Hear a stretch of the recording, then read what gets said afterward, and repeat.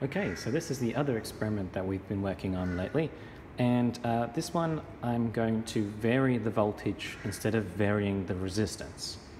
So the way I'm going to vary the voltage is I've got a power pack over here, and I can obviously step up the dial all the way from 2 to 6 volts. I won't go any further than that because these little light bulbs actually have a setting stamped on the edge which states how much it's recommended for how much voltage it can handle before it starts to either blow up inside or it just reduces its life expectancy. So we're monitoring both the current and the voltage at the same time. This time I'm using multimeters instead of the old school ammeter and voltmeter. So at 2 volts of supplied power, how many volts am I actually getting over here? So if I look at my voltmeter, which is in parallel, I'm getting 1.73 volts. And how much current am I getting? Well, this ammeter here is connected in series with the rest of the light bulb and all that, and then we're getting 0.14 amps. Now these numbers tend to flicker. I just think it's because the meter probably has another digit behind that tends to be a little bit undecided, and that's causing it to round up or round down. It tends to flicker a little bit. All right, so let's step it up to 4 volts and see how that influences our results. So 4 volts of power, how much is being absorbed? Here at the light bulb, we are taking up 3.30 roughly, well, 3.29, 3.28, roughly in that ballpark. And how much current are we getting? So we're getting 0.19 amps. So not only do we increase the voltage being used, we're also increasing the amount of current. And that kind of makes sense because not only does voltage mean how much energy each charge has on the wire as it goes around, voltage can also mean the potential difference between 2 locations on any circuit, so the difference between here and here. So that's why we're getting a recording of a change of 3.27 volts. Another way of looking at voltage is how much push is happening in these wires. So if I start increasing the voltage, I'm forcing those charges to flow through more rapidly. And if that's more charges making through the circuit, that influences my current. So my current increases as well.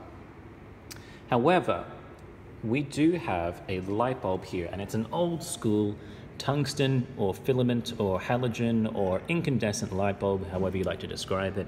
And this thing functions by heating up to the point where it starts to emit light. Now, the thing about electronics and heat is that heat makes it more difficult for charges to make it across. It's kind of like a traffic jam, and people are getting more restless, and the more pushing and shoving, let's say it's foot traffic, so you're trying to get through a doorway, and if everyone's all packed up at that doorway, it's the narrow opening, kind of like this is the narrowest part of the path. If everyone's pushing and shoving each other, overall, the people who make it through is actually a lot less than if everyone calmed down and stood in a line and just all walked together as one. So the more random movement from heat energy, which is all the electrons, all the protons, all of the electrons being basically gone chaos, and they're trying to make their way through this narrow opening or narrow part of the path, it's actually more difficult. So if I try and step it up to the maximum here of 6 volts, the voltage will climb. So we're getting 4.8 something volts. Okay, so that's increased as I increase the power supply. And the current has also increased. Now we notice that when we doubled the voltage, we didn't necessarily double the current.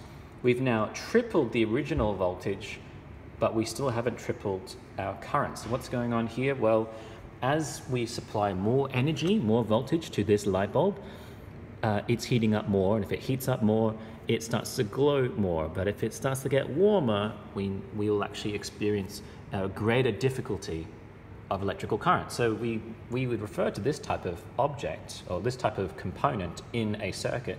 We would describe this old type of light bulb, we call them a non-ohmic resistor. That means that its resistance varies depending on the supplied voltage. If you have an ohmic resistor, that means that it basically behaves like expected. So its resistance is the same amount. So if I push twice as much, I'll get twice as much current. If I triple the amount of push, I'll get triple the amount of current. But with a non-ohmic resistor, as you try and force more and more voltage through, it gets hotter and hotter, and therefore the resistance gets worse and worse and worse, which means that your current is starting to level out. It doesn't tend to rise quite as proportionally as to the voltage. All right, that's the experiment. So I'm going to take these values from the video and we're going to create a graph. Actually, I'm going to get you guys to do this in class. So you can make a little graph of voltage on the bottom and then current on the vertical, and you can start to see that the graph tends to sort of peter out. As the voltage gets higher and higher and higher, your current becomes less and less and less increased. Thanks guys, bye.